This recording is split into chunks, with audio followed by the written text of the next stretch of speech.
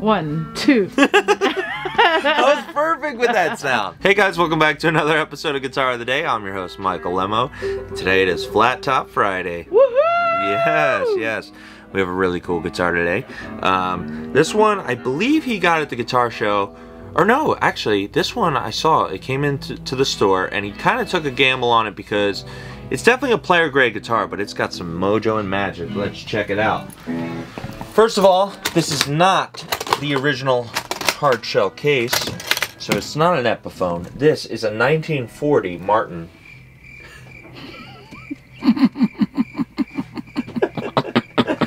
I did it again! When was the last time I did this? You gotta keep it going. That's awesome. Alright, let's go get it. Okay, go get it. This is the best episode yet. Alright, I'll be back. Don't go dying on me. Oh my goodness.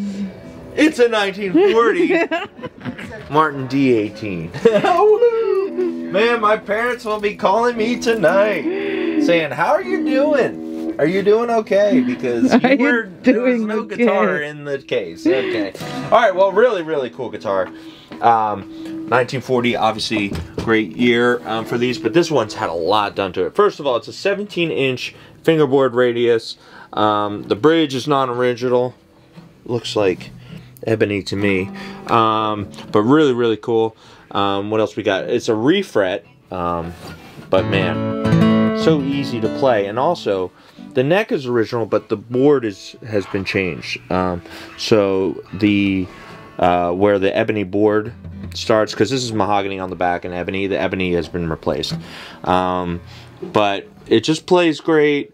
It's definitely had, when you first feel the body, it's definitely been sanded down and oversprayed and all these things, and you can kind of feel it. Some marks on the back, you won't feel those because it's got that kind of spray over it, but it's just a really cool guitar. It had a neck reset as well.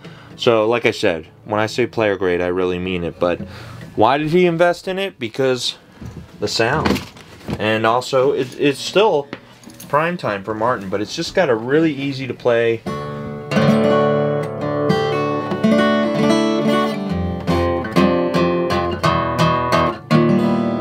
really open, kind of bright sound. I think this guitar would record really well. But yeah, so, and I gotta say, you know, obviously it's always great to have those clean guitars, especially for collecting purposes, but a lot of times when you see a guitar that's had a lot done to it, it's because somebody loved it so much and how it sounded. That's why they played it so much. And I think this is definitely an example of one of those guitars that's been through the ringer, but it's because it's got this mojo and people can't get enough of it. So somebody will be happy with it. But let's take it out front and see what we can do. Okay. Now that we found it. Now that we know where it is. Jeez, Norm's gonna be pissed. Alright, we're out front with the 1940 Martin D-18. This is a player grade guitar, but what a special sound. We're in drop D today. Let's check it out.